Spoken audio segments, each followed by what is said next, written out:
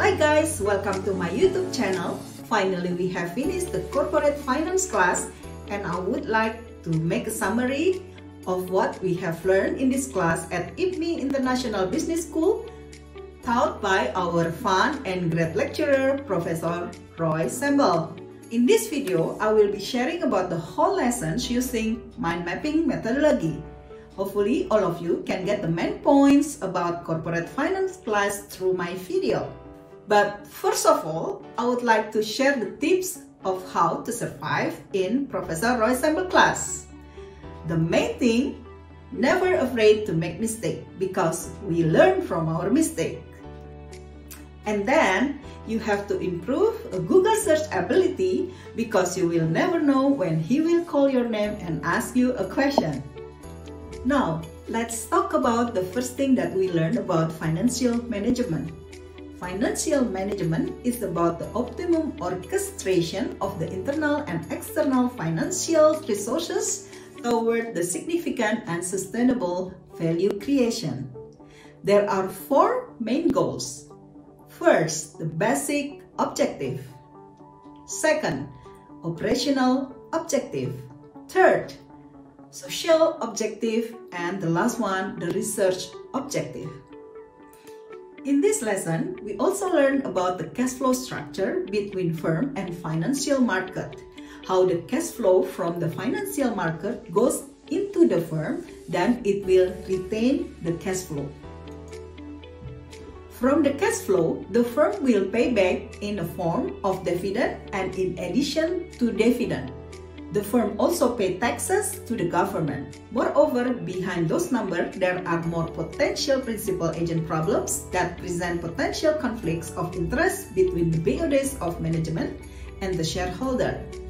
And one of the things that can minimize the potential problem of these principal-agent problems is good corporate governance, which will promote the transparency, accountability, responsibility, independency, and also fairness, or we can simplify as tariff. In this chapter, we also learn about the time value of money, which explain about the situation where receiving $1 today is worse than receiving $1 in the future due to the opportunity cost. How we value or calculate the value of money in the future is called compounding, and how to calculate the present value or from the future value is called discounting. That is the first part that we learn about financial management. Let's move on to the second part of our course, that is capital budgeting. Capital budgeting is about the planning process for investment in long-term assets. The first methodology of capital budgeting is the payback period. Payback period is as if we are asking ourselves about how many years it will take to cover the initial investment. Other methodologies are net present value, profitability index, and the last one is internal rate of return. These three methodologies consider all cash flow, time value of money, and required rate of return. To summarize this, in capital budgeting concept, we will estimate the expected future cash flow and evaluate the project based on the capital budgeting evaluation criteria before we will decide whether the project is good or not. We also learned about how we balance the potential return versus the risk of investment, then learn about passive or active investing. Passive investing is when we just invest in following the market.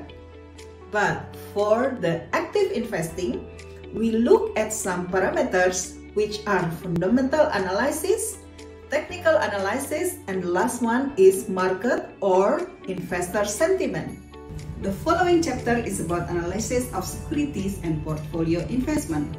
The first interesting things that we learned was about financial statement analysis. From financial statement, we should be able to look at the return potential. There are parameters in financial statement, which are profitability, we can see from return on asset or return on equity, and then liquidity, we can check the current ratio and quick ratio. Activity, it's from total asset turnover and total fixed asset turnover. Leverage, debt to asset ratio and debt to equity ratio, and market ratio, this is dividend yield and price earning ratio. Besides those parameters, in the financial statement analysis, we learn if the company is healthy or not by using DuPont analysis.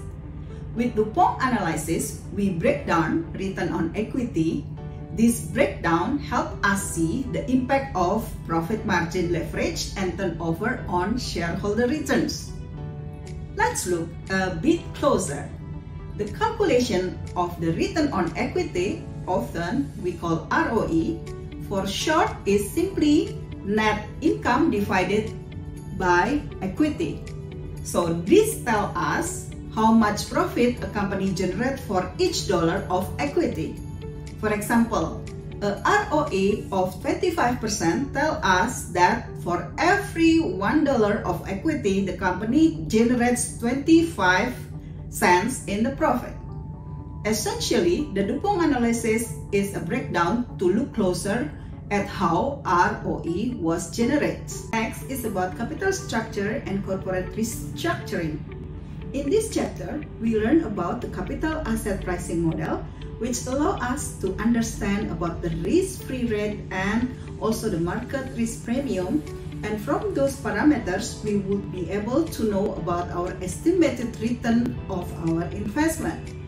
In capital structure, which consists of debt and shareholders' equity, we learn about the capital structure of the company from the Mondigliani and Miller theory, which is a capital structure theory.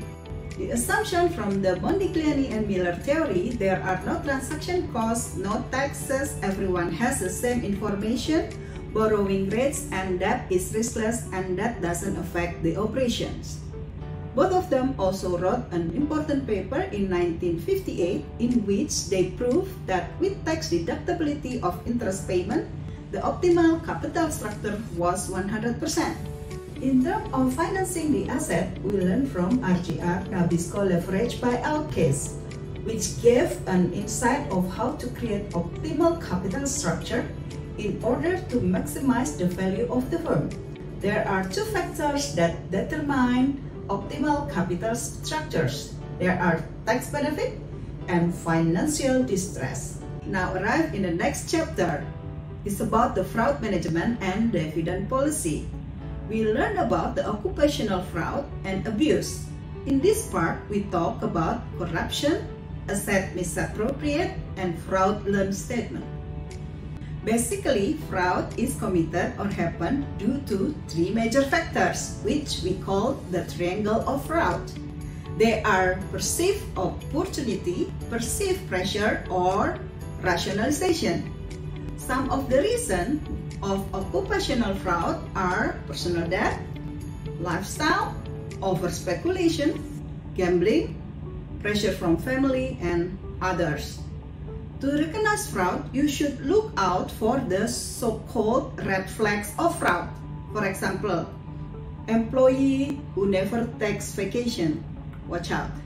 Frequent missing of documents, or one employee cover the whole process. So you need to learn about this to recognize where there is fraud or not. Our group, the Value Investor, got the assignment to review the movie called Wall Street Money Never Sleeps.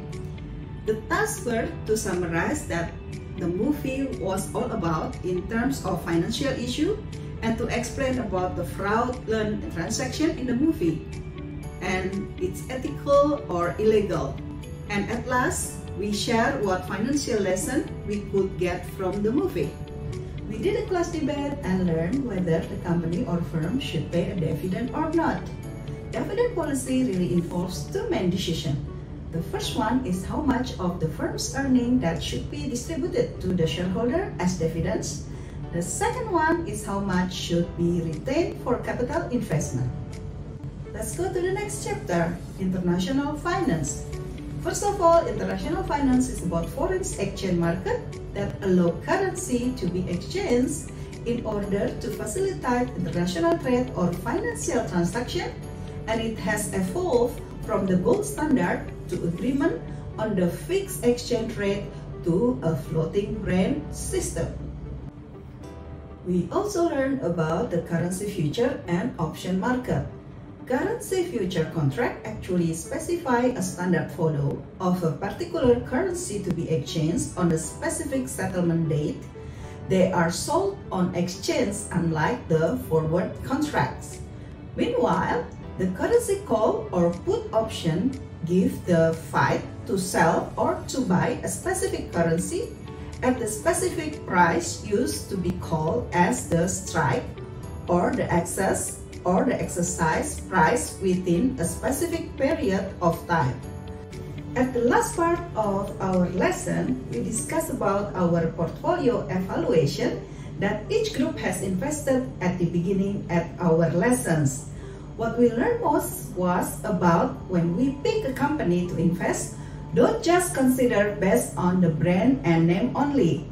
It is important to consider a company financial fundamentals, including earning, operating margin, and cash flow.